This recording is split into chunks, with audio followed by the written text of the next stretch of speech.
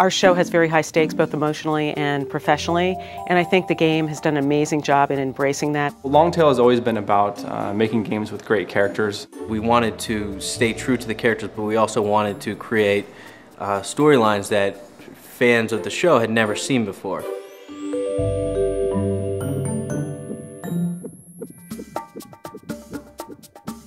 The surgeries and the challenges are really what make the game awesome. I loved the fact that you get to perform surgery. To me, that was the most interesting and kind of exciting thing. What we tried to do in the surgery sequences is to really have the Wiimote be all of your surgical tools.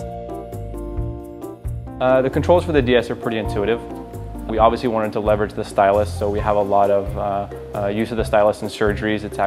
It feels like a tactile scalpel. It's really fun. I mean, first of all, that you can perform all these surgeries and you can actually do them and you can be like the interns and you can learn the process.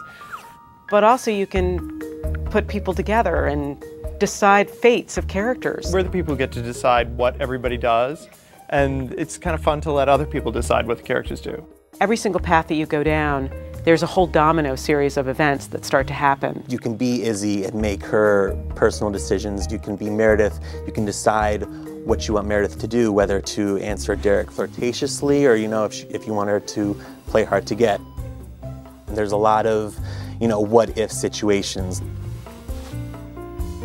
You finally get to be Meredith, or you finally get to be Christina. You finally get to figure out what you do if you were Derek. That's interesting. A very, very high stakes, high pressure medical situation occurs at Seattle Grace.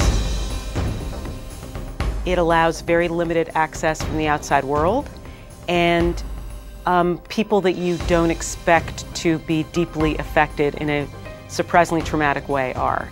Sir, please take a step back right now. We have characters who get sick, main characters who get sick. It's a very realistic, high-stakes situation, very much like many of the ones we've had on the show.